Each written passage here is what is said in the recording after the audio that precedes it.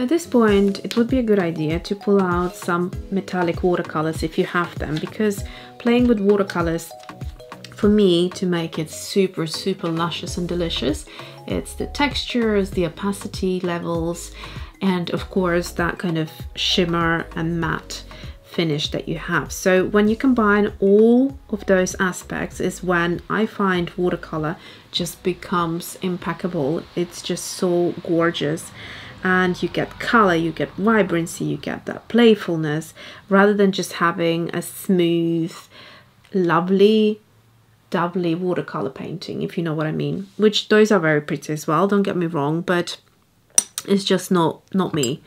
Today is about discovering your art style, I suppose. So here I have got a customized palette.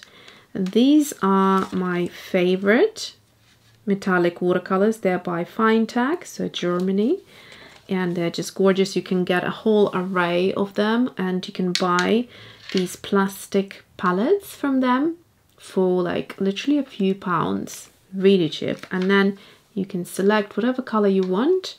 And the fantastic thing is you can refill them as many times as you want. So if you finish it, you just get a new one, and then you clip it in here, so your palettes can be constantly revitalized. So the colors I have here is peach, golden orange, Indian summer, chocolate, rose gold, and golden olive. To be honest, all of the colors, in my opinion, would work really beautifully with this palette, color palette that we have.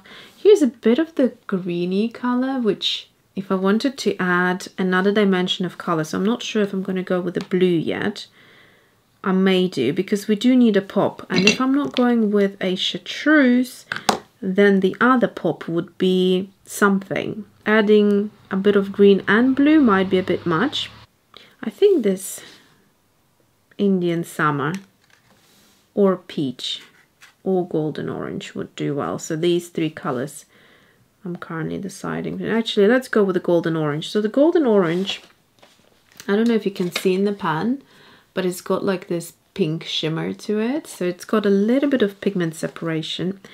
When it comes to these type of metallic colors, just add 1 drop of water. Let it sit so you can get this lovely mixture. And you want it to be as saturated as possible. So the mixture shouldn't be watery. It should be really creamy. Think of like maybe double cream. When it's very, very creamy, you're going to get lovely colors. So what I'm going to do is do the same marks, just little dots, but with a brush. So they will be slightly different. They won't be round. They might be a bit elongated, and they won't be exactly the same. So they might vary in size and shape. So that's giving us another extra bit of interest. Also think about the color that you are layering on. It will look slightly different on darker colors, and then slightly obviously different on light colors as well.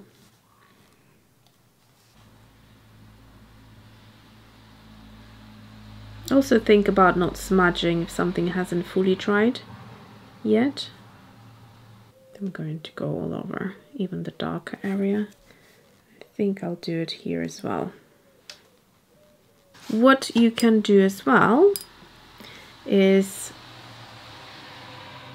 add a bit of water and smudge some of the area and leave another crisp, so that it kind of mimics this but doesn't just look exactly the same. You'll still maintain some of those shapes of the dots, the pattern.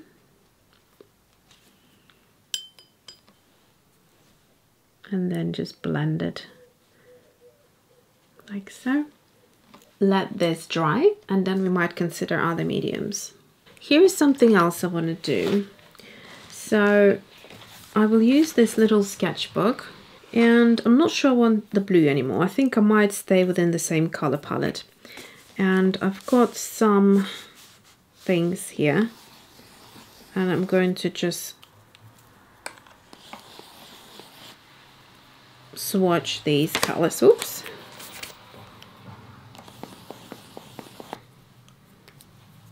And then we have this color right here. So let's see, this was the darkest, then we have like that. So in this order right here, what I can do is basically go over these Neocolor IIs. Because they're water soluble, we're maintaining some of the line, but we're pulling through the color into the inside of the circle or the shape.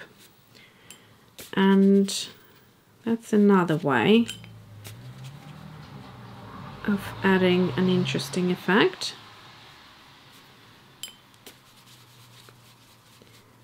So we've got these colors here. And I'm going to look at the colors and decide what color works the best for what I need to achieve.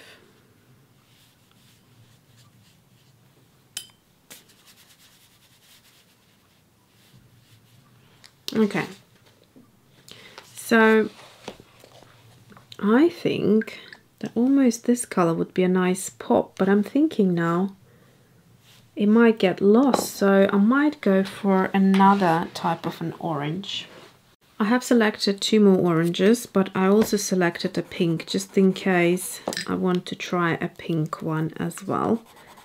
So we've got slightly muted orange, slightly bright orange, and a pink, and I kind of always think that the pink would do better here. So we've got these type of colors.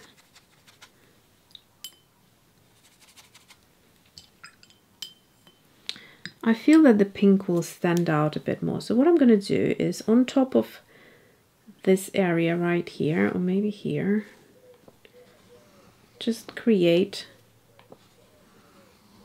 a few sketchy kind of rings like so. And then I'm going to take some water and bring this kind of milky pigment, bit of opacity, into the center.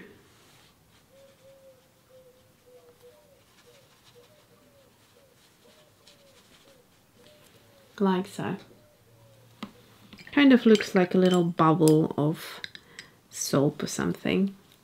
As I was swatching the Neocolor IIs, I realized this wasn't burnt sienna, it's the English red. So now I want to take the same salmon pink and repeat it somewhere else in the illustration, but I don't want to add another element of this because it's complete. I don't want to overdoing things. There's just so much beautiful you know, textures and colors going on, which I'll show you the reflections of the metallic paint. So to do that, I'm just going to add a little bit of mark making.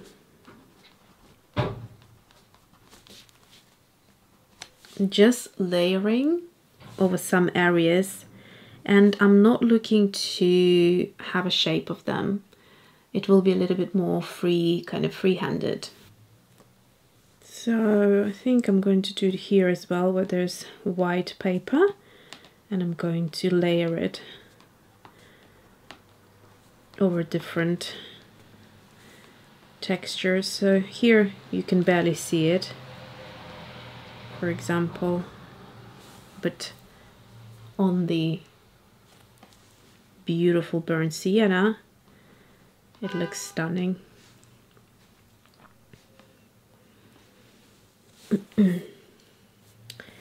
Okay, so I'll leave it at that, and then I quite like it popping out somewhere, so I'll probably go here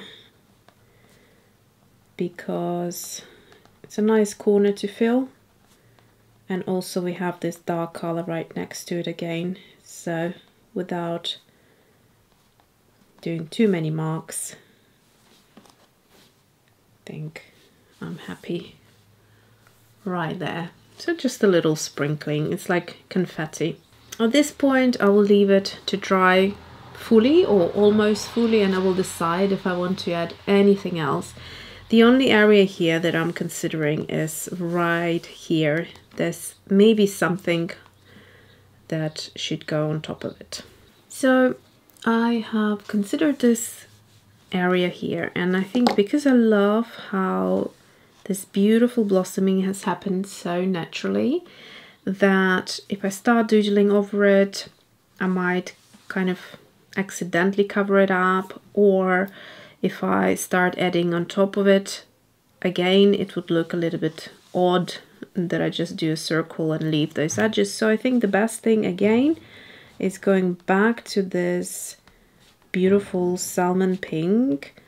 And what's interesting, it looks bluer and cooler than on paper. So on paper it's more warm toned, and I'm just going to add a little bit of it over the top like that.